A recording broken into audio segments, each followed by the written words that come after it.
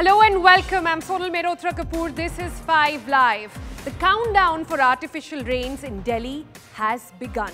In a bold attempt to clear the capital's choking skies, an aircraft from IIT Kanpur took off today, releasing special salt-based and silver iodine flares into clouds above Delhi. Ye sab kya hai? I'll tell you that in just a moment. But what's the latest?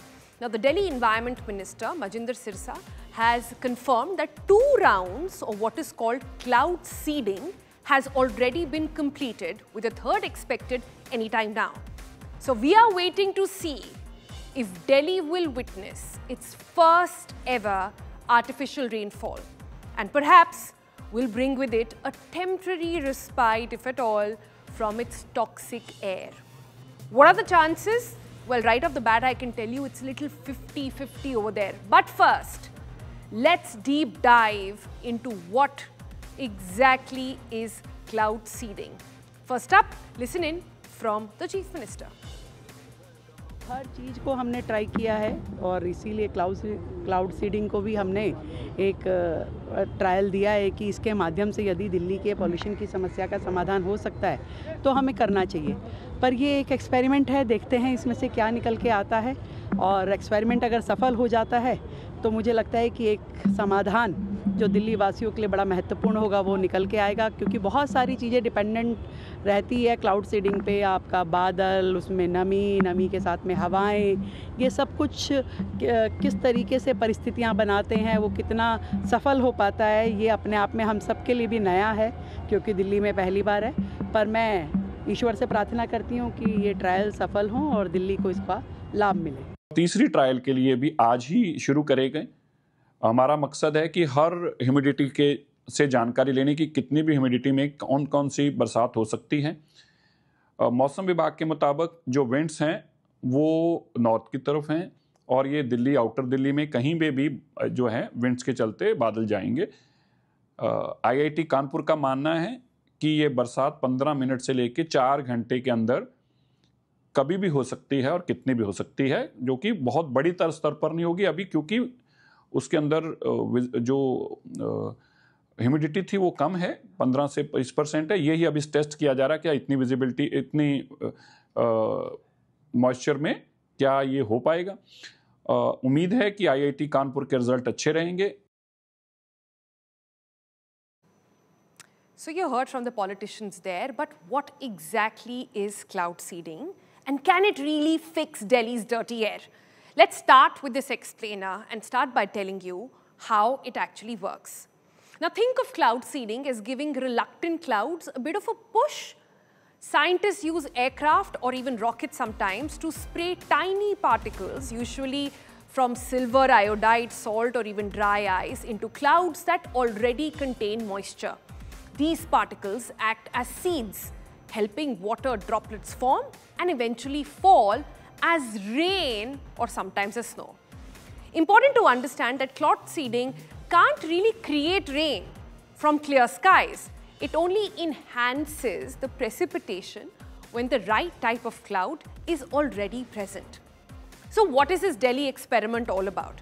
Now, Delhi is now preparing for its first large-scale artificial rain operation led by researchers from IIT Kanpur.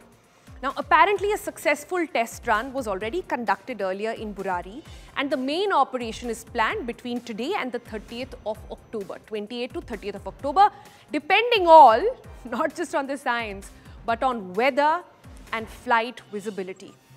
The idea is simple. Trigger light rainfall to help wash off the fine particulate matter, PM2.5, PM10, then blanket the city. You know, this entire PM2.5, PM10 that blankets the city every winter. The hope is that even a brief drizzle could bring down the pollution levels for a few days. But experts caution that success depends entirely on the weather. If the clouds lack sufficient moisture, even perfectly executed seeding flights will fail to produce rain. So you see how it happens over there. The question really now is, has it worked elsewhere? Can it really produce results? So we picked up in our research 3 countries that have tried out cloud seeding. Number one is China. Now, China runs the world's most extensive weather modification program. Studies show rainfall sort of increases to around 4 to 10% in certain regions where they tried it out. However, results vary widely and measuring success remains tricky.